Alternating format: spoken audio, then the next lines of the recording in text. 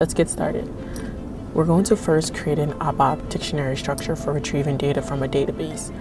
So simply just select to new and then click on other ABAP repository objects.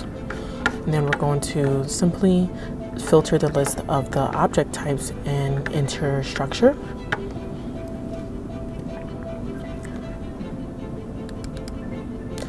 Now we're going to make sure that we enter our package name right here into the wizard, and then for the name we're going to add the invoice item structure. So I'm just going to simply enter the following.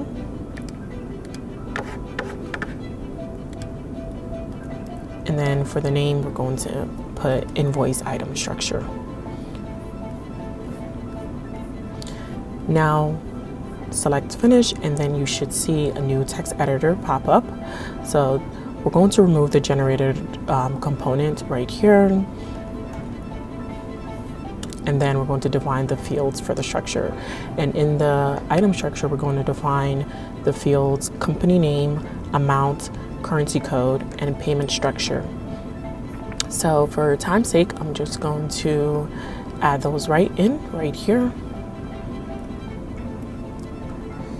Now you will see a syntax error for amount, and that's because the amount has not yet been bounded to the currency code, and we're going to do that. So simply just add a new line in front of the field amount, and then going to add the @ symbol and enter control space to open the code completion. And then we're going to select the annotation semantic amount currency code right here. And then to be able to trigger the code completion, just enter colon right after, and then choose control space to choose the annotation. So control space, and then we're going to choose an annotation for the currency code right here.